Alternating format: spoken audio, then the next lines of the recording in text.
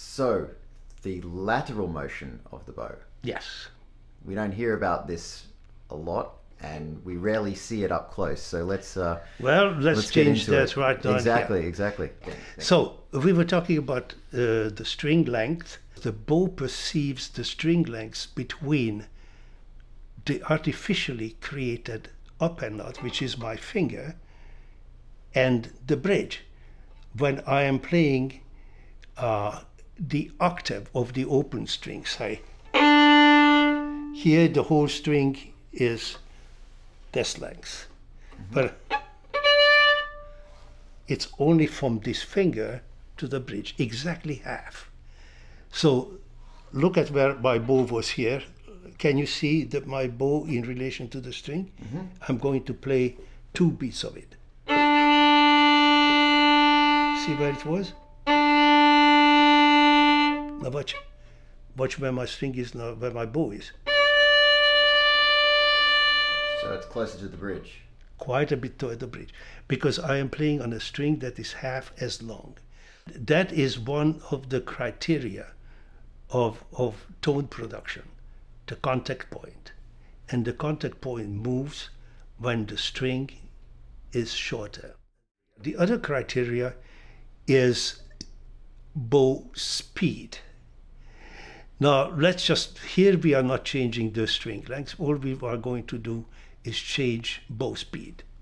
So let's say I'm going to play an F sharp on the D string, and we are going to hold this note, say 6 beats. Okay? 2, 3, 4, 5, 6. Now watch. See how far I moved away from the bridge? So the faster the bow moves, the closer you get to the fingerboard. When I'm pressing, now this time I'm not changing the pitch, and I'm not going to change the bow speed, but I'm going to change the pressure. So I will play, that's 4, it's less painful, 4 beats.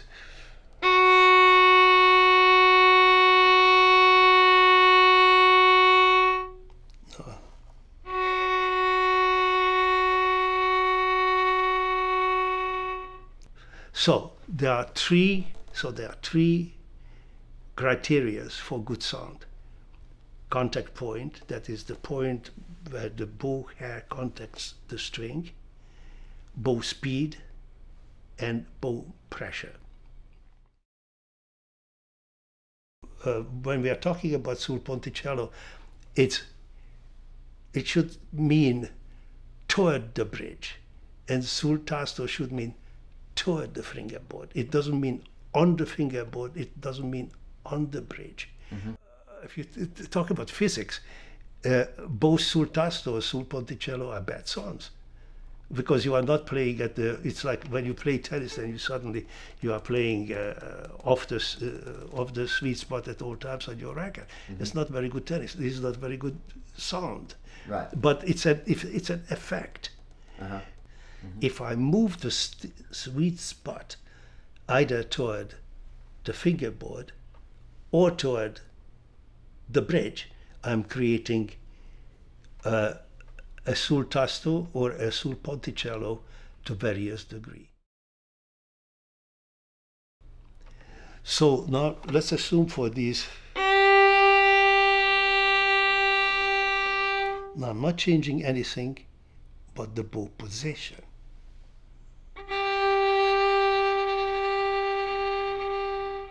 So that was the same pressure, same bow speed, same pitch.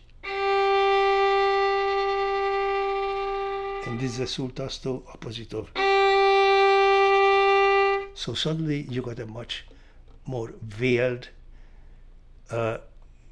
charactered sound with some softness to it. At its best, it sounds a little bit like an alto flute, I would say. You know, it has these.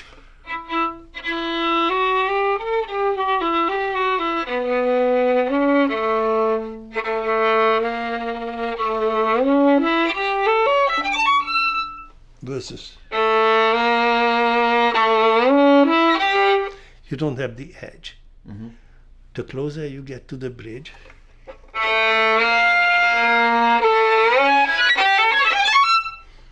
the more noise you get, the more edge you get. Mm-hmm. And that would be the sul ponticello.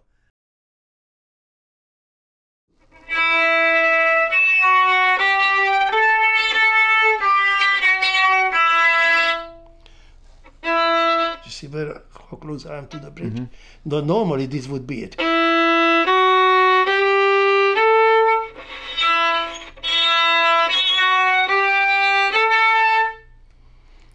No, you see, it's not exactly on the bridge, Mm-hmm. but it's close, as close to the bridge as the sound allows me. If I go further, then you get nothing. Right. If you ask me to play and you wanted to have sul ponticello, this is on the bridge. Right. But if I played that note sul tasto, this is the sul tasto. Look where Right. it is. Nowhere near. Nowhere near. More often than that, I think you don't even require the maximum amount of sul tasto or the maximum amount of sul ponticello. They just a hint, you know. Very often I see marking like half section sul ponticello, the other section sul tasto. You know, it's like the Polish cocktail, you know, the soda water and plain water, you know. Yeah, I haven't seen quite that one. Oh, would yes. equal- Believe you me. Equal out. Oh, yes, it's lots of them. It's different than mute.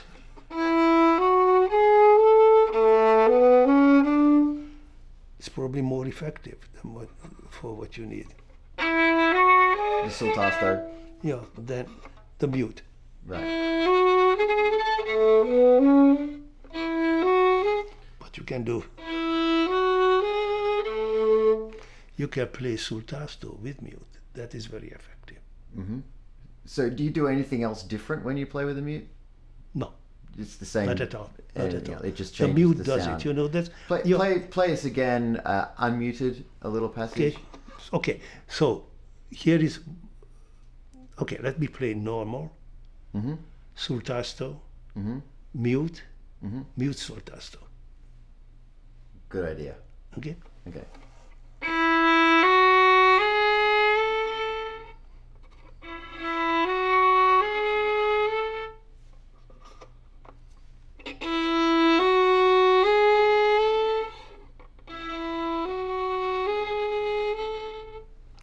It's 4 different things. So I guess the last thing to cover would be pizzicato. Right.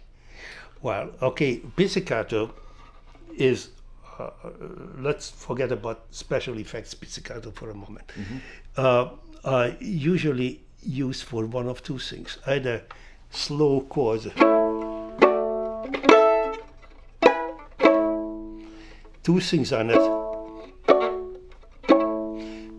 are necessary. One of them is going across the strings at an angle.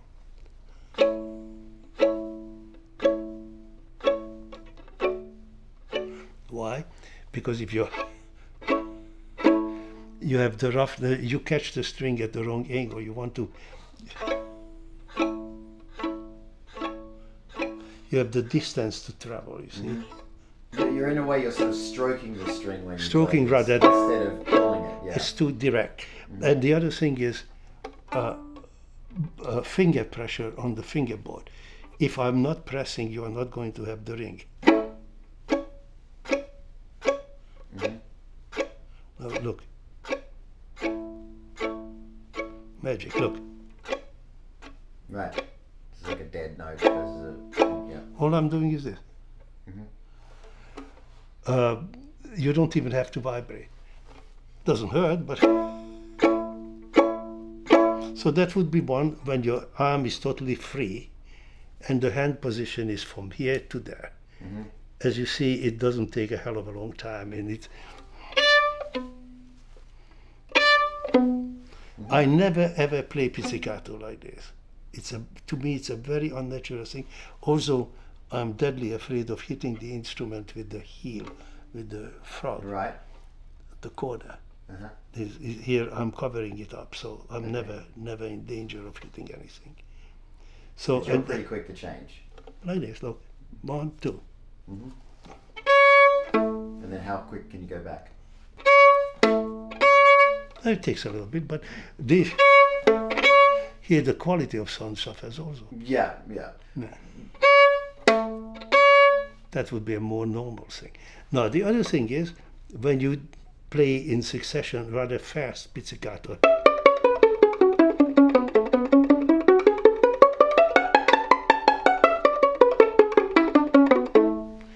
Just like the bow has its sweet spot, so does the pizzicato finger. If I play, sounds different. So listen to cellos very often use this. The sul ponticello kind of pizzicato, it sounds better on a cello. It makes a much more of a difference. For us, it's very. There's a lot more pitch to it when you play there. Very close, the two heads very close together. Now, then we were talking about the Bartók pizz, which is, once again, here you have to change the hand position because there's no way you can pluck and hold the bow at the same time. It has to be this, and you take your string with the with the index finger and thumb, raise it and release it. You have to aim for it. And then another thing, could you just play like high pits? High pitch Yeah, doesn't so really work. It's a sound, it's a unique sound though. And there is just no sustain to it. Just play a scale up the instrument in pizzicato, just so we can hear it.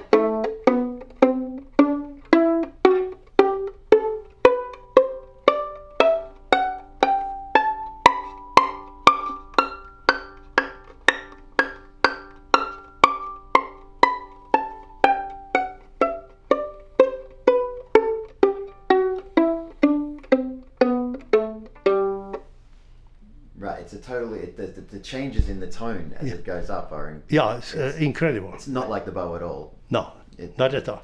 It gets very thin and there's no sustain. No, it's a zero sustain. At the top.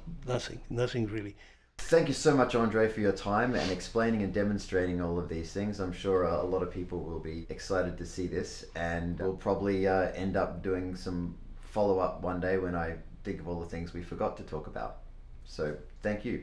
Thank you very much. I tremendously enjoyed the opportunity and cherish the opportunity that we could talk about something that's very dear to me, and I find it tremendously important for doing better what we do. So thank you very much. Thank you.